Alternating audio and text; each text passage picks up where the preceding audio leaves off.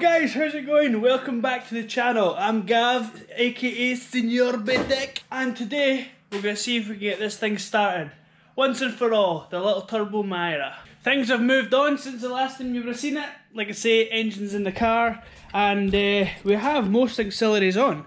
So turbo is now on, made this little turbo line here for the oil, and I put on a different, this had a different actuator. So this actuator's a 1 bar actuator because we want all the boost, you know what I mean?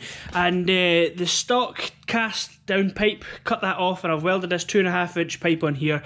As you can see, it's huge compared to the standard size, which is like, you know, look at that, size of my finger, tiny, really small, really restrictive, and we don't want that. We want all the power.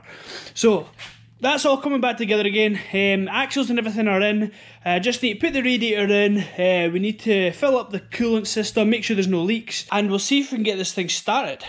What I'd also like to do though is try and make a start at least on this downpipe. In fact, that'll probably be the majority of this video. So we'll get the massive saw out and we'll cut some pie cuts because I don't have any mandrel bends for this. And basically, we're going to come down here, round here, down, and down through that hole there. I'm not really sure what we're going to do with regards to silencers or that. I've got a couple of options. There's some down here.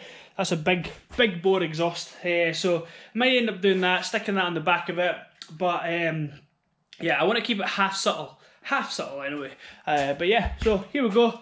We'll get into the video and hope you enjoy it. So I've stuck this in place. This is obviously this Honda Civic radiator I bought for it. However, the outlet pipe down there is right up against the gearbox, and it's going to take a bit of modification to get it in, and I can't do that today. I don't have the time to do that today. So this will be a future video. No doubt.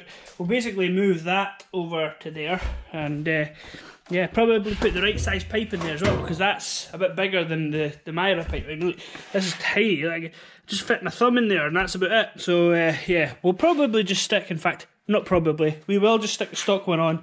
It's quite bad condition. I mean, I don't even want to touch it because it'll disintegrate. But yeah, we'll stick this one on. At least we've got a radiator. Could fill it up, see this thing, and hopefully it starts. That stuff should do. Splash some of this coolant in here. Try not to spill.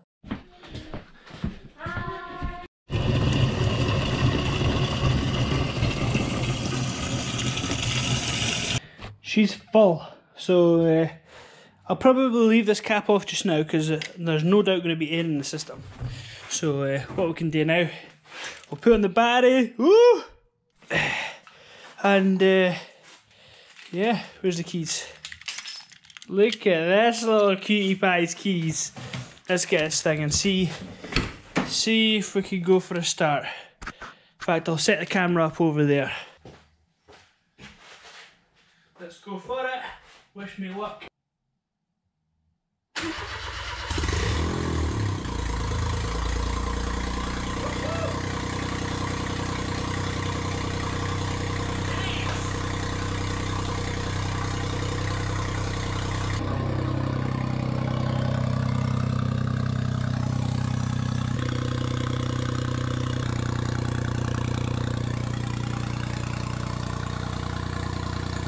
What we'll do is let that warm up a little bit, and we'll see if we can get a little heat cycle in it.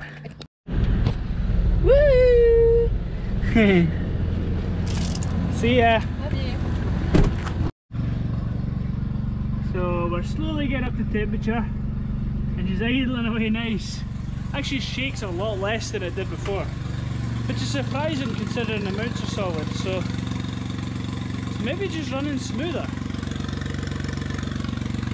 By the looks of things, we've got a leaky radiator though, so we'll need to sort that for sure. Yes, so as you guys seen, she's running good. So one thing I'm going to do is I'm going to pull out the stock oil pressure sensor, and I'm going to stick in an oil pressure gauge just temporarily just now, just to make sure it's got oil pressure really, because you don't want to be running without it. Let's be honest here. So yeah, so everything's looking really good. I'm proper happy with it, and yeah, let's get on to cutting bits of exhaust for the downpipe. And guys, while I'm at it, I want to give a massive shout out to Jacob, right? So a couple of you guys have seen Jacob on my channel. He's come here a couple of times. to help me out. We're building the Turbo MX5 for him. It's like on a Speedwino, and it's like got a wee TD04 turbo, and we're doing it proper DIY budget. So we're trying to do the full thing, including getting an ECU for under £1,000 to have like a 200 horse Mira. So it'll be awesome. So anyway, he surprised me the other day there, and it means a lot to me this, because he's been an OG subscriber of mine for a long time, and he likes the BEYTEK branding, so he's got this made. Yes! How fucking sick is that? So now, the back of me, we're going to have some BEYTEK branding. Now that is proper cool, I love it. So thank you very much for that, Jacob, man. Proper made my day. Made my week, made my year, mate. I love it how you guys get involved and like to watch these videos and get involved in the whole sort of community. Like, we all chat and we all have a bit of banter in the comments and stuff like that. So feel free to get involved, because I'm personal. You know, I'll get back to you guys. I'll speak to you. I'm not some sort of elusive YouTuber which will never get back in touch. So yeah, guys, love yous all. And let's get back to it. There we have it. So some pie cuts cut with this old saw, and the raggedy edges, so we really need to give a good clean up. And yes, I hate pie cuts. There we go, sorted, all cut, and I've grinded them all down so they're about the right shape and size and no burrs and stuff like that. So yeah, happy. That took about an hour. I hate pie cuts, I hate them with a passion. Right, so what I'm doing here is I've just shoved the tack with the good old MIG, and so I'll tack these up to the sort of shape I'm wanting and see about fitting it up.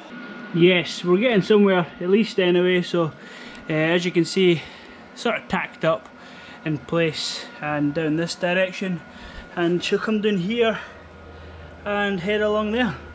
Just angles, and you guys know I'm so bad when it comes to angles. I have noticed though that my oil feed pipe is leaking a little bit, so I maybe need to make a better solution to that.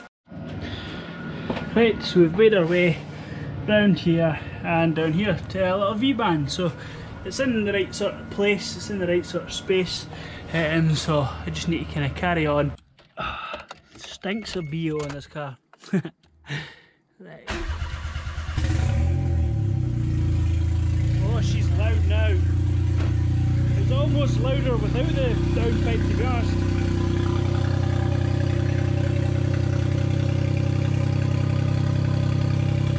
Oil pressure to the max. You guys remember that I've done the oil pressure modification? Just gets the oil pressure right up there, so she's got a nice build. Let's get this thing out here and we'll park it up outside. All this interior back together as well, so radios and stuff like that. I was chasing an electrical fault. I don't think that's sorted yet, but it might be. So let's try reverse. Oh my god, this clutch is an absolute monster.